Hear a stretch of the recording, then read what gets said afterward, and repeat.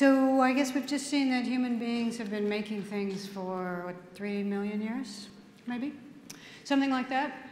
And it turns out, when you think about the web, in the early days of the web, it was very clear it was a maker's world.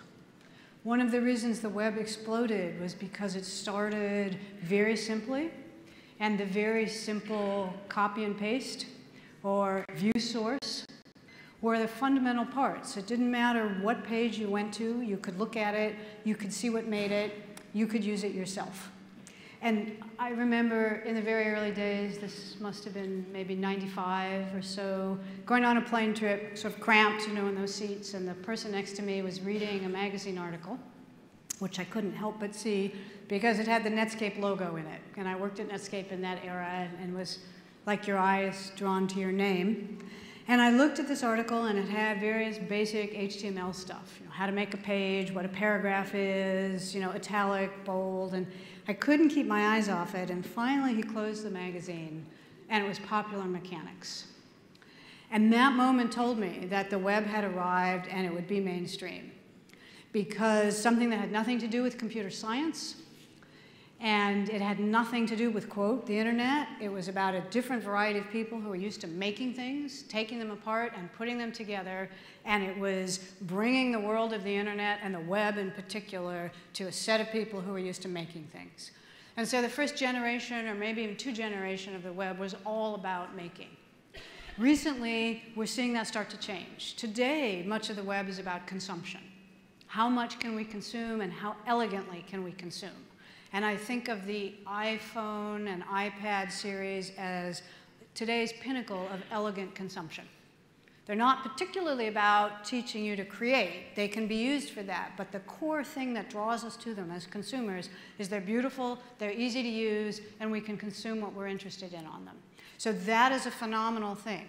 At the same time, the maker aspect remains strong among some set of people. And for those of us who are drawn to it, or remember it, or live it, or enjoy making things in other aspects of our life, we find something both self-empowering and fulfilling in being able to look at the internet and the web and take it apart when we want to.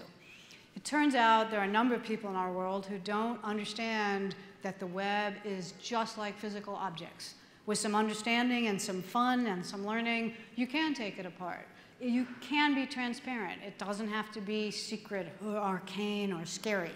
And so part of what we try to do at Mozilla is break down that barrier with young technologists who may not be technologists yet, who sort of show up, whether it's in the Firefox world or a code world, to invite people in, and also to look beyond the core technologists to some of the groups that we've been talking to recently, and try to bring that maker ethic that many of us are familiar with in the physical world into the online world as well.